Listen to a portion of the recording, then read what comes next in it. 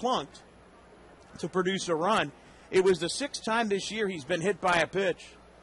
Here's the pitch. A swing and a drive to deep left. A line shot that's going to go for a home run. Into the seats in left for Curtis, his first of the year. Halfway up the seats, it's the first home run DuBrant has allowed. And Buffalo pitching right at the top of the league in terms of homers given up. Gives up their first in a long time, and home run number 21 on the season. They don't give up many of them, but that was a no-doubter on a line shot to the seats and left.